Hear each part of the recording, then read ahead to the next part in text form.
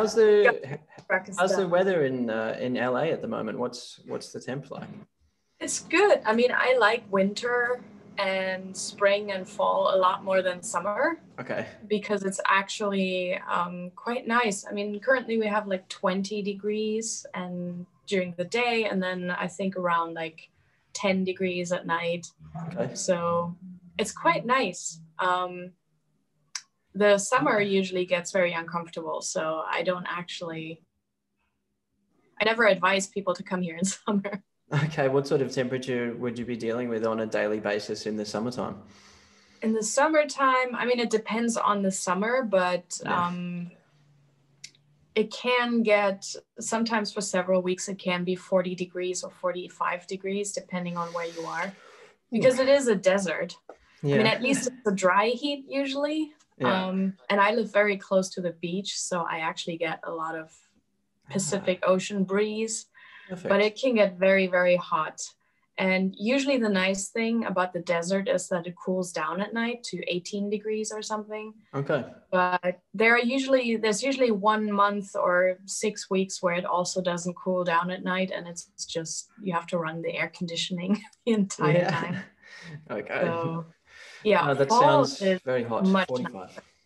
Yeah, fall and spring are much nicer. The air is cleaner, and it's like really nice, 25 degrees, and at night it's 15. So it's like the perfect temperature to do something and enjoy yourself and also sleep at night. So yeah, it's nice to be able to sleep at night without waking up sweating all the time. I definitely know all about that coming from where I'm from. That was it's just very hot, sweaty summers, and winter was beautiful. But now I'm seeing what actual seasons are like living in Berlin.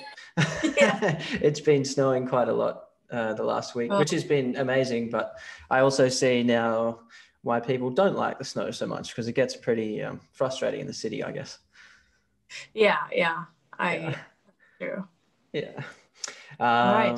But yeah, let's talk about what's coming up for you first. We'll talk about the future. What are you most excited about that you're working on at the moment?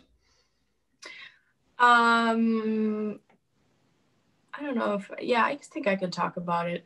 I mean, the first thing that's going to come out, it's currently slated for end of March, I believe. It keeps moving back because it's a theatrical release. Okay. But it'll be in cinemas in Germany, Austria, and Switzerland.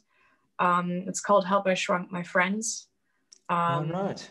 In German, it would be Hilfe, ich hab meine Freunde geschrumpft. Yeah. Which is kind of the third part in a movie series that I've been doing. So that's coming out in currently March. Originally, it was supposed to come out in beginning of January, but that didn't happen, of course. Fair enough. Then I'm currently working on a horror movie. I just started, which is completely new territory for me. And the Christmas movie I did last year for Netflix is getting a sequel. So we're going to be doing that this year. The Claus family, that is, or would you say Claus or Klaus? Yeah, Klaus. The Klaus family. That's my terrible Australian pronunciation of Klaus. It's going to be released. The first part is going to come out internationally on Netflix this year. And then we're already releasing the second part, which hopefully is going to be a theatrical release this time, because the first one was also supposed to be a theatrical release. And then I have a bunch of stuff in the works. There's one more I can talk about. It's a war drama called The Last Front. It's a World War I drama, thriller drama that I will be scoring this year. And the other things I cannot talk about yet. Yeah, that's super cool though that you've got some other things in the pipeline there that are still under wraps. I'm not surprised, having sort of looked at what's been happening for you in recent times. And I mean, to be honest, when I started digging a little bit deeper about what's happened, I guess, in your run leading up to this point of your career, you've had some pretty nice touch points there. I saw you were interning at Hans Zimmer's Remote Control Productions and work with a bunch of other super cool people.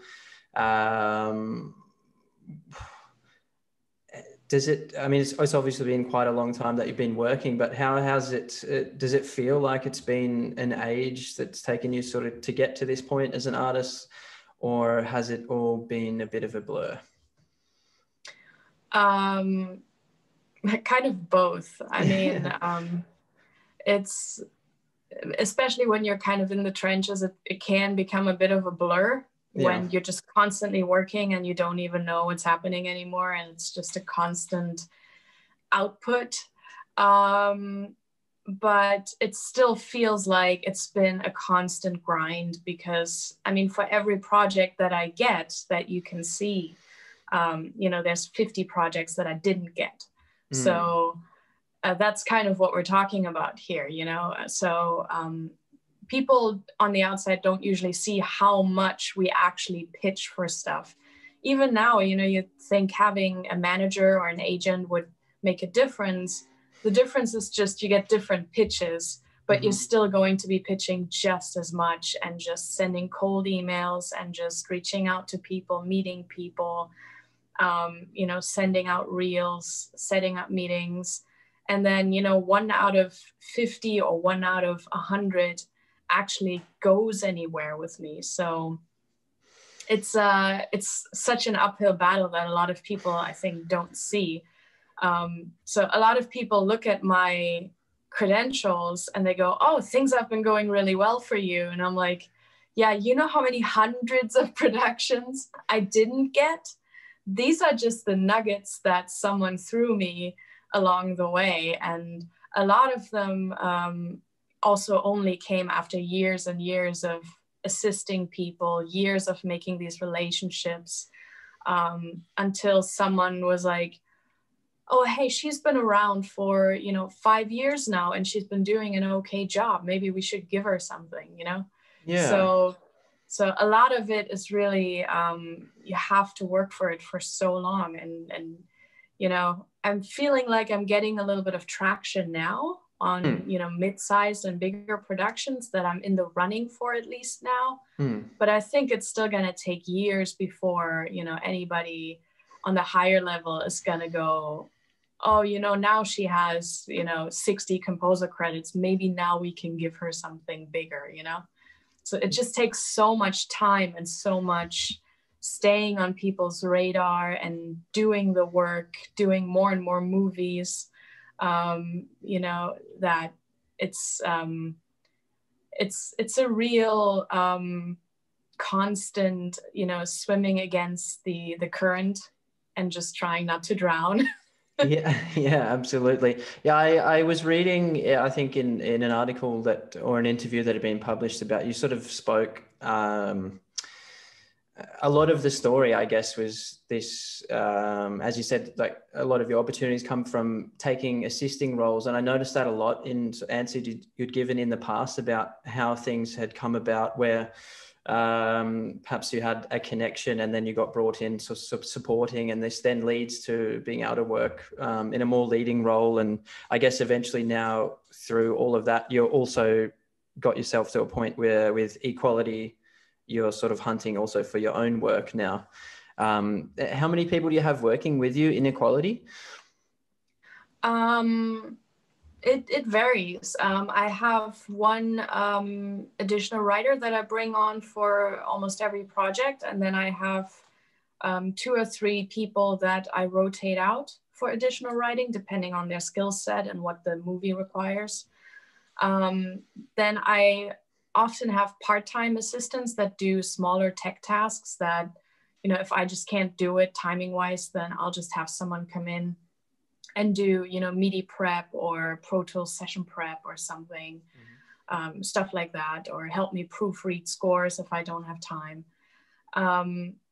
And sometimes I have interns, though, I mean, currently I don't, but sometimes I do have that, which is more of a learning opportunity for recent graduates and something like that, or people who are still studying. And then I have my go-to orchestrator, but he's a freelancer. I just, you know, hire him in on a per project basis. And then I have my go-to mixer, who I also hire in on a per project basis. Okay. That's an interesting topic. I guess it takes me away from what I was planning to talk about. But when, in terms of mixing, for yourself, obviously you have someone this will go away and do this for you all of the time, a mixing engineer. It depends. I usually get the mixing engineer, first of all, if the budget allows, but also a lot of productions, both theatrical productions, but also Netflix actually, they want surround mixes of final score. Yeah. And especially if it goes to a theater, it's such a specific thing that really needs to work. And I'm not qualified to do that. So Understand. then I really have to get someone who has, you know, a Dolby certified room and can do a proper theatrical surround mix for me. Okay, yeah, that makes a lot of sense. And I guess after, I mean, how does it feel to be kind of, I guess, at the helm of something after probably a lot of years being on the opposite side of the fence, where you were just doing a small supporting role, I guess, in an overall score?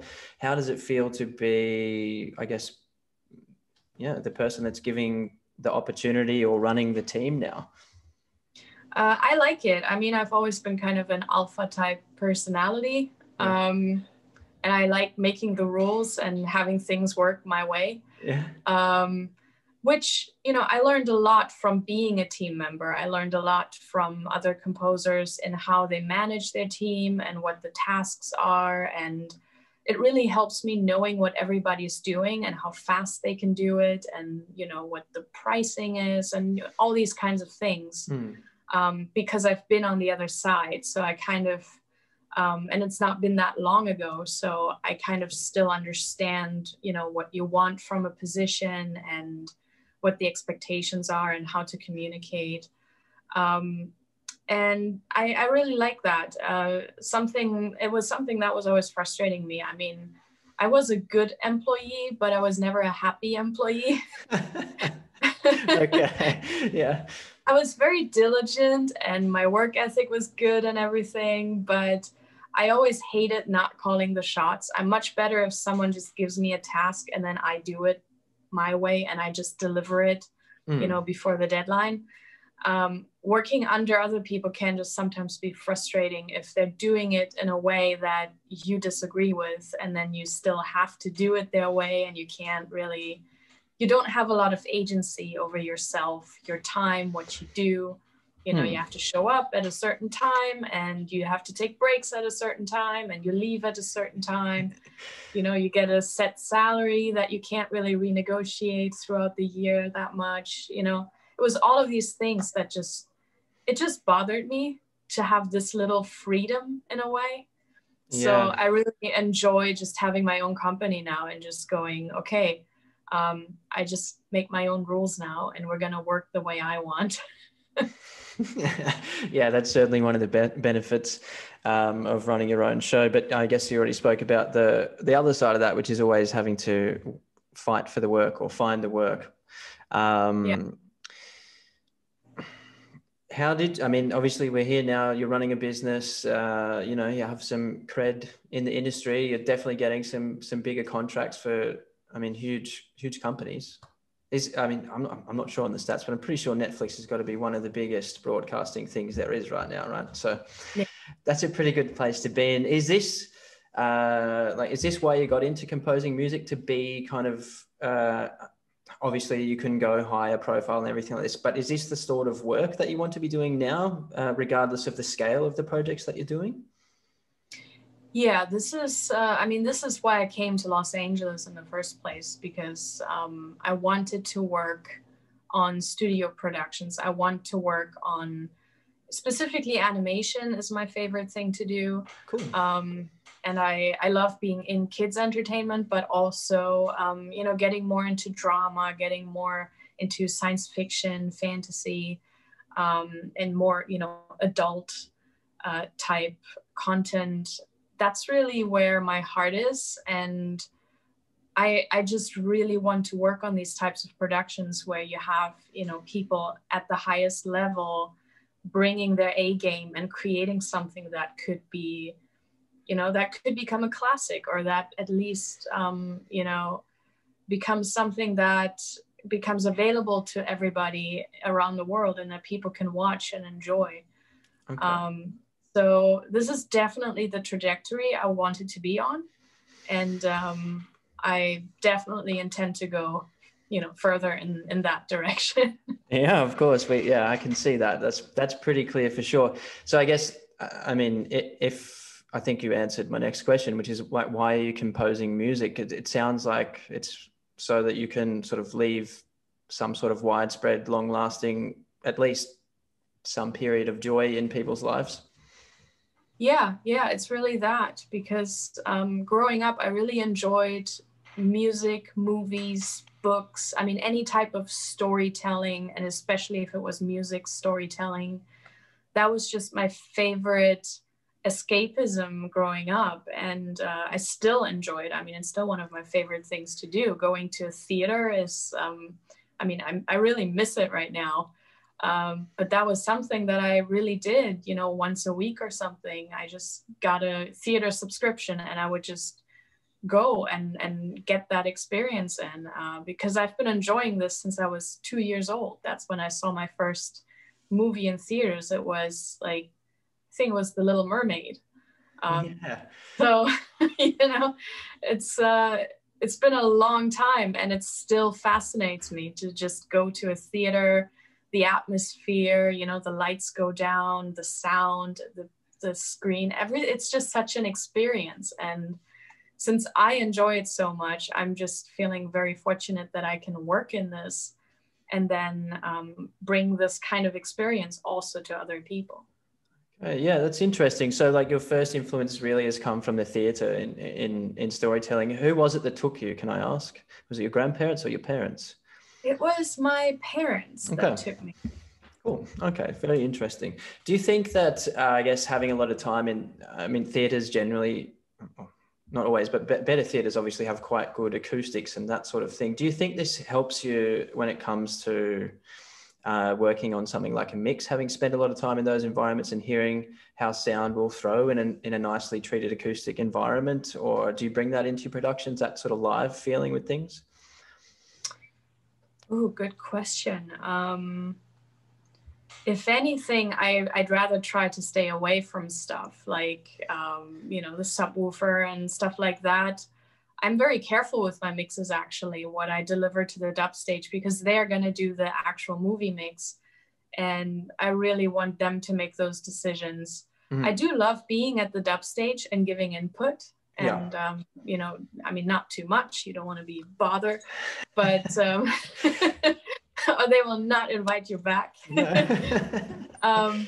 But I like to go and kind of, if I notice something, could get pushed or something could get put into the subs or, mm-hmm. I love giving input on that, but that's kind of not something that I plan into my music by default. Understand. For the music, I'm really just planning on delivering really good stereo files that work with everything. Mm-hmm. And then we do the live recordings, we do the surround mix, deliver it, and then they can work their magic. And if I can give some input on that, that's great. But that's not always the case. Cool. Okay. No problem at all. I guess you mentioned before that you used to go, obviously, to the theatre on a weekly basis, subscription style. What have you been doing during these times to keep things fresh so you can keep working? Because things get quite monotonous stuck in the same space, I guess. Yeah, they do. I live close to the beach, so I just hop on my bike and just bike at the beach. Okay. But wait, someone's knocking on the door. Yeah, go for it. Minute? That's totally fine. Yeah, no problem. 1 second. No worries, no worries. All right, here I am again. They're doing maintenance this week. So it's a lot of... is it noisy? A little bit, yeah. Yeah, it's frustrating. But it has to be done. Anyway, so... I try to get out of the house quite a bit. I don't manage it as often as I would like, but thankfully the weather is always good. And, there is the ocean, we have mountains. So there are ways to get away. But yeah, I am an indoors person. So for me, it's also just a lot of Netflix, Amazon, you know, YouTube, just All right. watch. Finding something good to watch at the moment is getting scarce because people have had a lot of viewing time. So do you have any left of No, center hot tips for the Netflix or the Amazon? not really. I No. think we're all watching the same thing. I even saved some things. Like I saved The Mandalorian for a little bit, but then I caved and watched it. And I did the same with The Queen's Gambit. I watched that months after it came out. But yeah, I'm trying to save some of the good things and not watch them instantly. But it's difficult. It's difficult. It's difficult. Yeah. And while we're on this, what have been your favorite scores? Of late, I did love The Queen's Gambit. Mm-hmm. I thought that was brilliant. I did like the Wonder Woman 1984 soundtrack a lot. Oof, I haven't watched it like? actually. What's the music like? I'm assuming some synths in there. It's more old school Zimmer. Oh, okay. It's a lot of a choir and strings. There's like the super romantic theme going on, but also this Olympics type piece. It's quite nice, actually. You're really big on the strings, right? Yeah. Yeah. Yeah. I've obviously listened to some of your work, and it's very, very heavily featuring the strings. I make dance music and I haven't used a string for a while, and I used to play in orchestras, and strings are beautiful. I forgot. Yeah, it's kind of, you can't really get away from it, I think, if you're writing orchestral music. Yeah, I can understand that. It really does bring a certain feeling and emotion that is hard to sort of synthesize with anything else. Yeah, absolutely. Okay, so some tough questions now. What is your mental secret weapon? If you have, let's say, like a high pressure session that you have to complete, and it's not a good day, but you have to complete the session, how do you pull it off? How do you remain the pro? As in live session or composing? Whichever is most challenging for you. The composing is more challenging. Okay, yeah, let's say you have a deadline for that. With live sessions, you don't really have a choice, especially if I'm there conducting, I have to be active the entire time. So you don't really have time to think about, oh, I'm tired or anything. Yeah. You're just there and people are looking at you. So yes. Kind of being in the spotlight, you don't really have a moment to freeze. Mm-hmm. And also it's way too expensive to not be on your A game there. Yeah, fair. Yeah, composing can be a bit of a challenge. I mean, what helps me is routine, not falling out of routine. I just had that challenge because I had a lot going on literally until like December 20th. And then I just decided, you know what? Nothing that I'm doing right now is due immediately. So I will actually take, a good 10, 14 days off, just not doing anything. Yeah. And all I did was, edit some YouTube videos and stuff for fun, but I didn't really work on anything. And I had such a hard time getting back into it after that. It's kind of like when you're in school and you take the 6-week summer vacation. Getting back into school mode is so difficult. So I always try to actually not do that, to not fall out of my routine, but to just reduce the amount of hours that I work and the amount of music that I write. But to just, even when I'm taking a day off, to just sit down, boot up my software, and even just write 8 bars, nothing else. Just to stay in the mindset of, I am writing something. It doesn't have to be a finished piece or anything. Just to not fall out of this, because to me, it's like working out. If you skip a day, all right, you just skipped a day. But if you skip 2 days, it's going to get more difficult on day 3 to do it. then you skip a week, and all of a sudden you haven't worked out in a month. It's like this. And I feel like that same thing happens to me with composing. I cannot have too many skip days. Otherwise I'll fall out of that routine, and then it becomes such a big mental thing for me, to sit down and do stuff. Okay. Because once I'm sitting down, it's fine. Once I'm sitting there and I'm writing, it's usually not a problem. I usually have ideas, and I usually enjoy it. It's really more that tiny mental resistance before you sit down to go, do I really want to do this right now? So trying to take that out of the equation for me is the best trick. Trying to make it such a routine, like brushing your teeth or making your morning coffee, that I don't even think about it. It's just something that I do that is non-negotiable. Okay, that sounds like a very apt answer. If my memory was better, I'd tell you who the quote was from, but it essentially was the same thing, saying that it's not the writing that's difficult, it's the getting started. Yeah. They actually making yourself sit down and do it. So I guess if you're in the habit of this, then it's never an issue, because the getting started is easy. The writing we can do, but it's the thinking beforehand that I think gets in the way, isn't it? Yeah, definitely. And I mean, which doesn't mean I don't have my weekdays, I try to, I do that with my team now, that on every project at the beginning, we pick 2 days per week that we take off. Because I've noticed if we work 7 days a week on a project, our productivity goes down, because our mental resistance gets too strong after a couple of weeks, and we're just having such a hard time just getting started. So I make it a point to tell everybody at the beginning of a project, every week we're going to take 2 days off. You guys can decide which days those are. Ideally, nobody takes the same days off. But this way our productivity stays much, much higher throughout a project, which seems counterintuitive, that taking time off would make you more productive, but it actually works. So that's what we've been implementing now. There we go. There's the $1 million tip. That makes a lot of sense, though. Really, yeah, it's too hard. You can't do things 24/7. We don't work that way. Kind of a Hollywood disease. Yeah. I mean, I think a lot of humans in industries everywhere have had this issue, especially since we got technology. Nothing stops ever. So you have to make yourself stop these days. Routine's obviously very important. And obviously this involves sitting down to write things.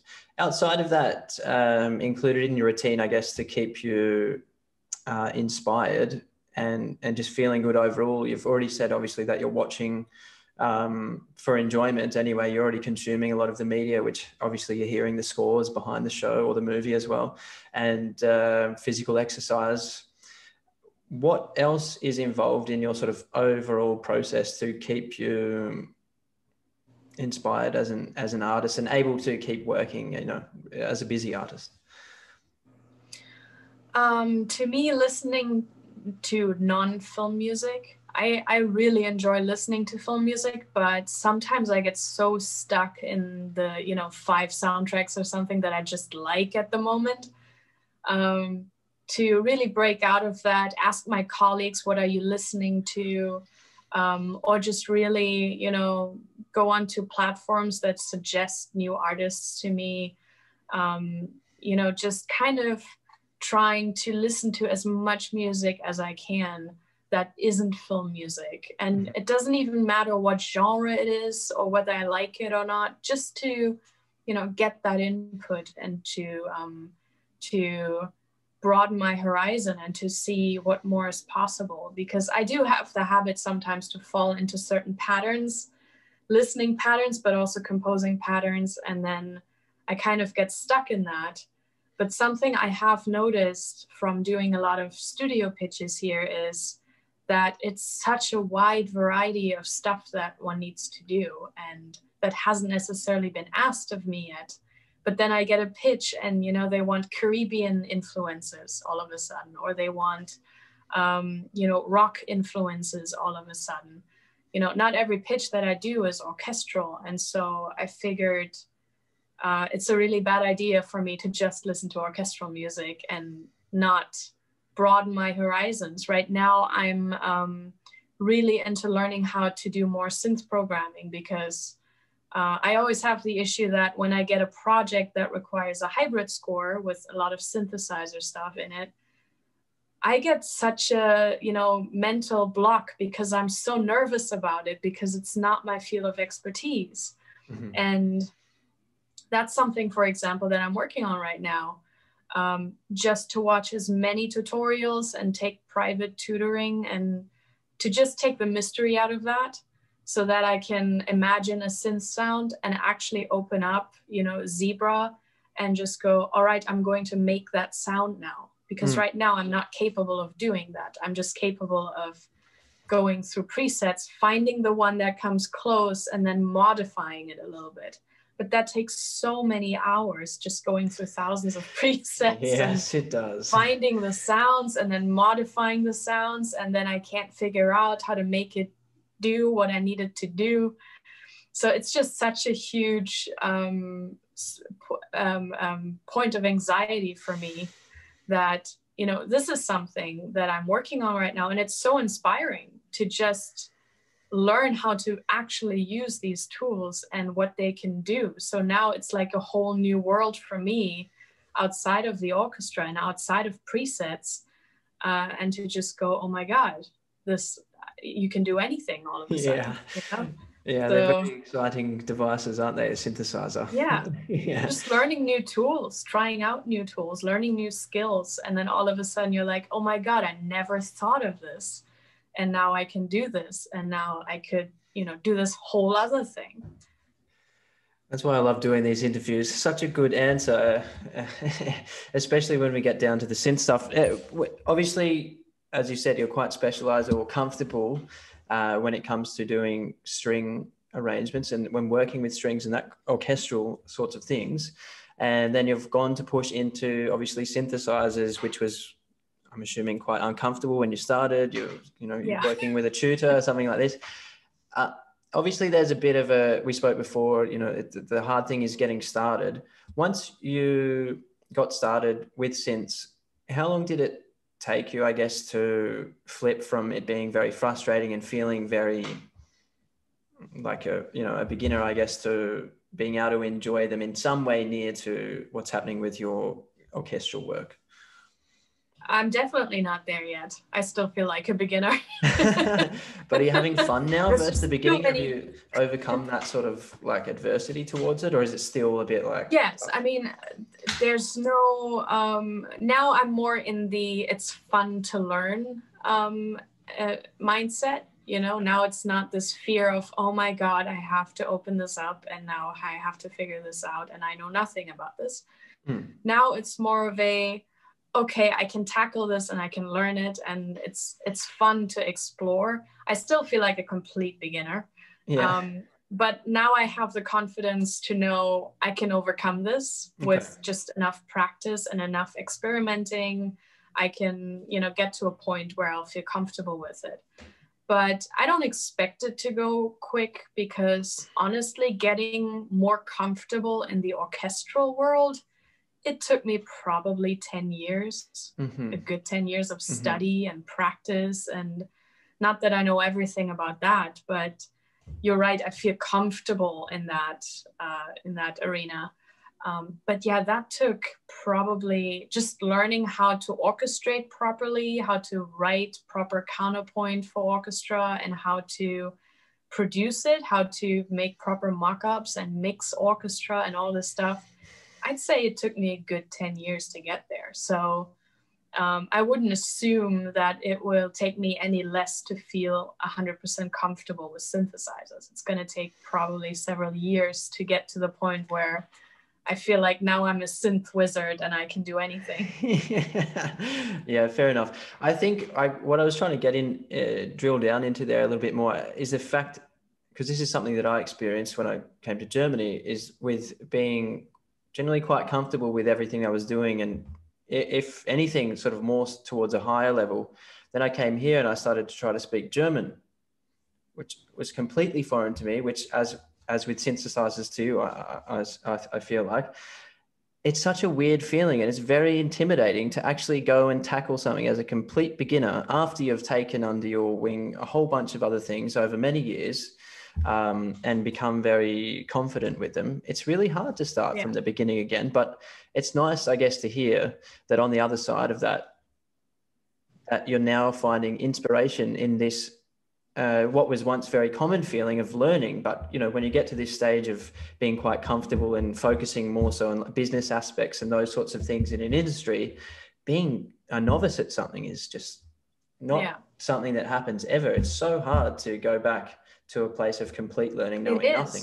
Because you're not used to being incompetent anymore. Yeah, that's what it is. Yeah, it's kind of tough to deal with the fact that you know nothing.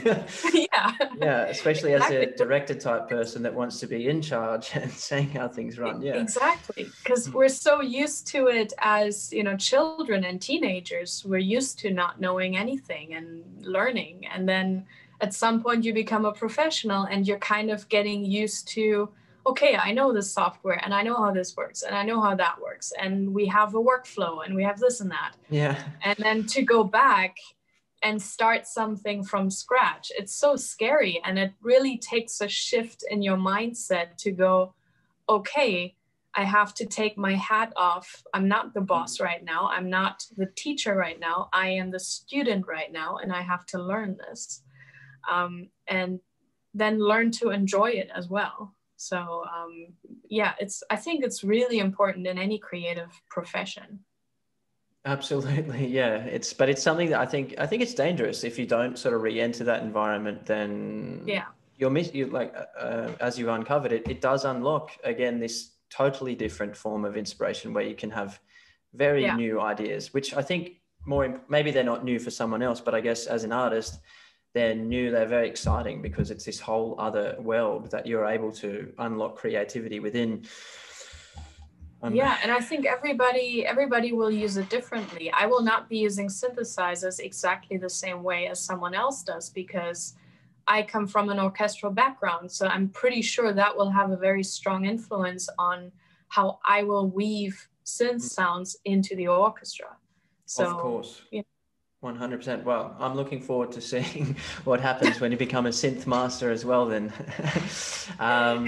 Just give me another decade. Another 10 years. I think there's a book called Mastery. They did a big study on how long it takes to master something. And it was about 10,000 hours, which people generally are taking about 5-10 years, depending on how much time. So I think you probably classify yourself as a mastered orchestra now. So it's onto synths. On to the next. That's it. I wanted to talk to you a little about are you still on the board for Alliance for Women Film Composers? Yes, I am. Okay, cool. Because this is something that's been brought to my attention. I spoke with a young female composer, Adele Etheridge-Woodson. I don't know if you know her. I've seen she's been featured in some press that you've done as well. So noticed there. But I asked her, I guess, about how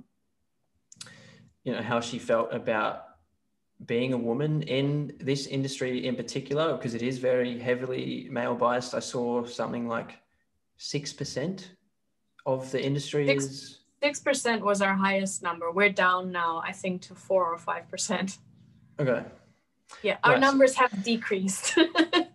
Wow. Okay. Yeah. So it's been, I think, 2 or maybe 3 years now since you've been involved with that alliance. Yeah. What do you do? Why did you get involved with the board, and what do you hope, I guess, to see in the next, let's say, 5 years in terms of an increase in the amount of female film composers? I think we currently have a lot of female film composers that are my age, that are, millennials. So you will have a hard time seeing a lot of women at the highest end productions because, those go to, mostly older, more experienced people.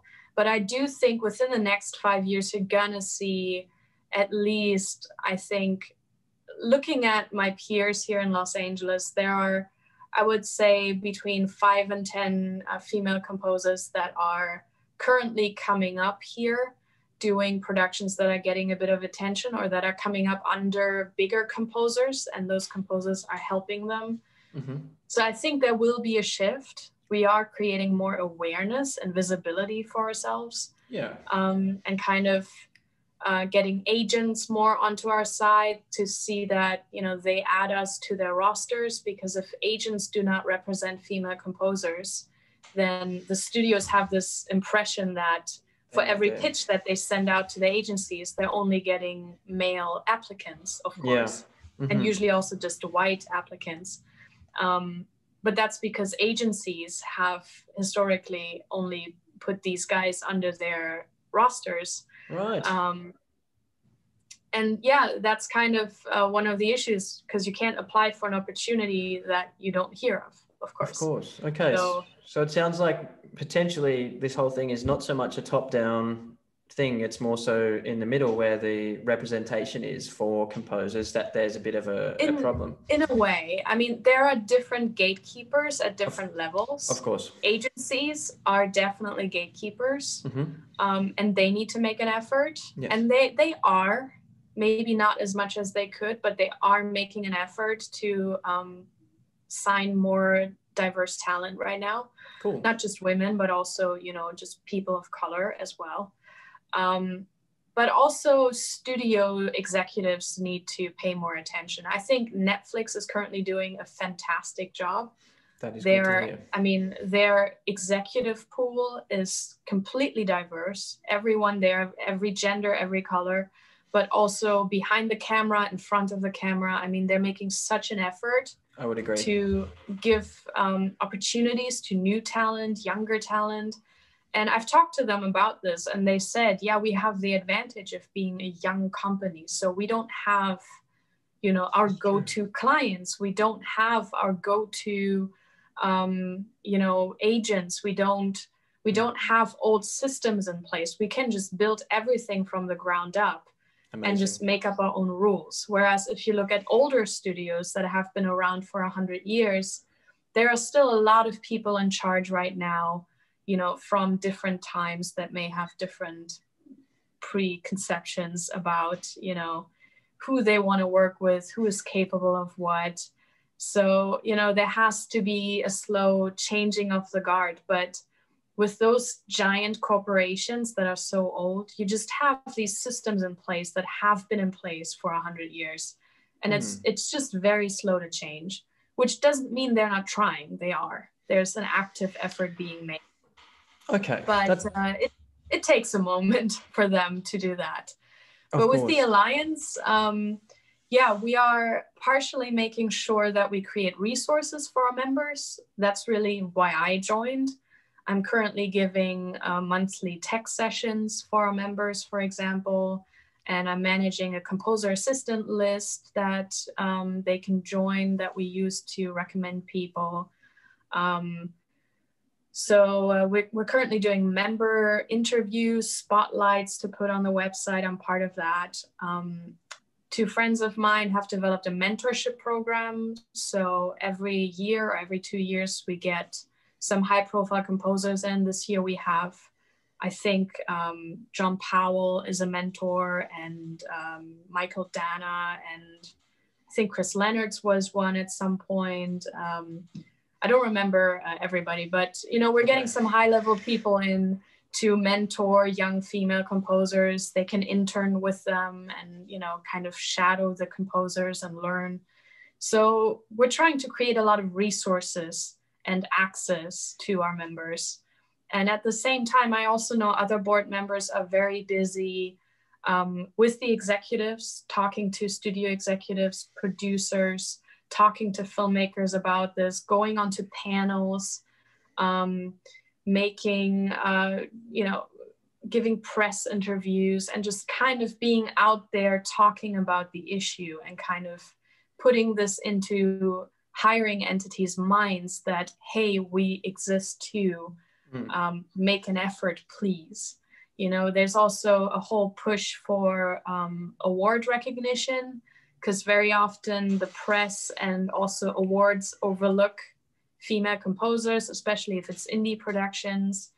So there's a bigger push for that as well, to get recognized more and to at least get onto those short lists that people can vote on. You know, just all kinds of stuff where traditionally we've been overlooked, and they're trying to undo that. Okay, cool. So it does sound like, despite it being a huge disparity, there is actually a lot of movement with this issue, and things are working to change, but due to a lot of, I guess, well, the production companies at the end of the day being super old, there's a lot of red tape that we have to cut through to really see that in the big organizations outside of course, something like Netflix, which, as you mentioned, is super young, moving fast, not interested in what used to happen, interested in moving forward. And it's a global business. So being exclusive is going to hurt you in some markets. So there's no point doing that. That's really actually nice to hear from you that, well, as we said before, I'm pretty sure Netflix is, you know, one of the biggest things there is, that at least with that huge influence in this industry, that there is a forward-thinking approach to this issue, which is quite a big one at present. That's really cool. It's very nice to hear. Well, yeah, I think we got a lot of great stuff there. Do you have anything else you want to promo or anything you want to talk about? Good question. Not really. Fair enough. Really. Well, I just came across, you said it doesn't matter what sort of music. So I randomly came across this piece of, this album today. It's by Red Snapper. Have you heard of them? I don't think so. Nor had I. It's from 2000. The album is called Our Aim Is to Satisfy. It's weird. It sounds like it's a band, but it's kind of recorded like breaks. It's just from 2000, so I think breaks were quite popular then. But it's interesting. There's a lot of textures, and a couple of the guys. I had a bit of a quick dig on Discogs. A couple of the guys have done some work in film composition as well, so maybe that's something that can give you some inspiration for the work upcoming. I'll check it out. Red Snapper. Red Snapper. I don't know. I think it's interesting. It's different. There's so much music coming out. So much of it is the same. It's very rare that I'll listen to a piece of music and be like, wow, this is actually some individual concept. It's see what you think. But obviously you're working with orchestral stuff and you just started playing with synths. I would love to send you over a copy of Strings Boutique, which we just put out, which is basically just hybrid strings and synths in Contact wrapper. And we also just put out Brass Boutique, which is the same. This boutique series is basically all going to be hybrid stuff. I guess it's kind of Zimmer inspired, but with our own little twist on it. Is there anything else that you got holes in your library that you wouldn't mind a little bit more of, like content wise? Because we focus on, I guess, world stuff. So if there's a particular region or something you're digging into, maybe there's something we can shoot you from somewhere around the globe. World stuff. Yeah, a lot of Asian stuff, but smaller sort of regions. I mean, how about this? Since I have a YouTube channel, I can just also do reviews of the stuff and check it out and just, make actual review videos of it. Yeah, I'd love to check it out and just see. I just got sent a library to make a YouTube video, which is also world music. And funny enough, the one before that, I also got the world suite from UVI. So apparently world music is something that people keep sending me. And it's very funny because I actually have a project coming up where I will need all of that. So cool. Well, we'd love to, we'd love to get some across. Definitely keen to collaborate with you on some content. As I said, like in our first message, I think this is one of the things that also caught my attention. Just completely lost what I was going to say. The stuff, interview. No, it's gone. Of course. Sorry, no, it's back with me now. So I don't know if I mentioned at the time, but we are running alongside Rast Sounds. We've also started Rast Academy recently, which focuses on education.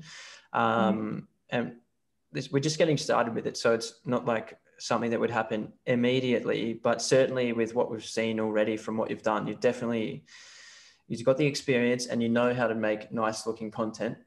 So if there's anything that you've been, I guess, even if it's a small kind of weird niche thing, I'll send you over something from there so you can see kind of what is there. But if there's something a course or something that you've been thinking of doing outside of what you're normally doing, which maybe caters to a different niche or something like that, then there's definitely an opportunity to work together, creating some content of an educational style as well outside of that. Nice. At any time. I love that. Yeah. So yeah, we're definitely looking for people to work with this year, and we'd love to keep sort of in touch with you and have you be a part of that community. We're also going to be donating to the Alliance for Women Film Composers as well. Obviously we work with people from all over the world. So we're very much, I guess, about equality, be it of gender or race or whatever. So we're very happy to support that cause as well. But it's really been a pleasure speaking with you. I was pretty excited about this. For me, this was a higher profile person that I get to talk to. So. Oh, please. Sure. No, it was good. It was good to get some insights from you. There's some really, really nice answers we got from you there, which I think will help other creators out there get through their creating time. I hope so. Yeah. Yeah. And, I hope you have a great afternoon. Thank you so much for your time. Yeah. Thank you so much.